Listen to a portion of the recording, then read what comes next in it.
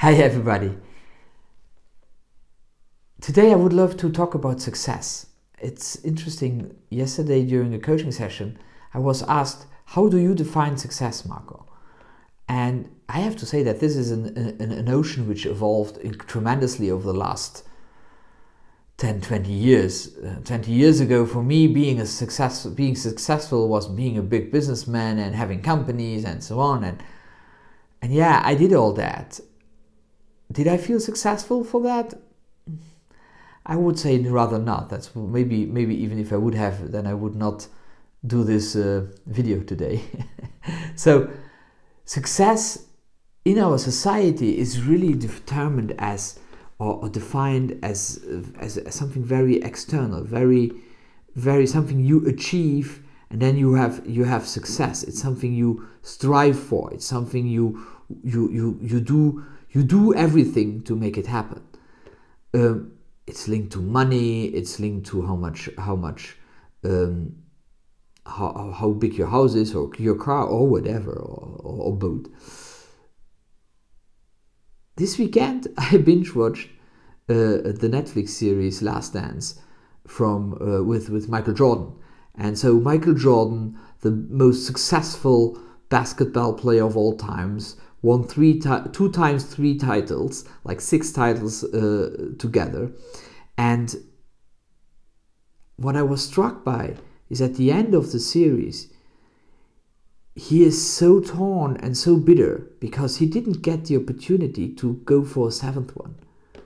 He didn't get the opportunity. He felt that he could have done more. And that made me really think. Because at the end, if the most successful sports guy in this world ever, even after doing whatever he has done, he is not successful, I think the way how we define success is maybe not fulfilling success for us. And so it made me think. And so I like to play with words, and I looked at doing successful never worked. It is to be successful. You have to be successful. Now, in our society, we do and then we become. We play golf, for that matter, and we become a huge golf player, and then we are successful, like Tiger Woods, for example.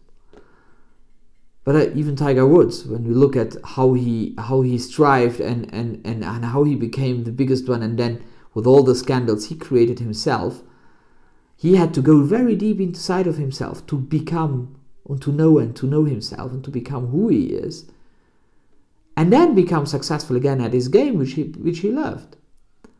And actually, that's a good metaphor to go to where I think success is. Success lies always inside of us. Success lies always something we have inside. We have to find our own success, our own belief in ourselves, our own calm, overcoming our own limitations, fears. Because what is success other than for Michael Jordan, the fear of losing a game, is let's strive to win it. But what about getting rid of the fear? What about letting go of that fear and just be successful for yourself? And then derive from this be successful whatever you have to do. And then it doesn't matter what you do. And that's why we don't read in the news of so many people like Michael Jordan, who did and became, or not.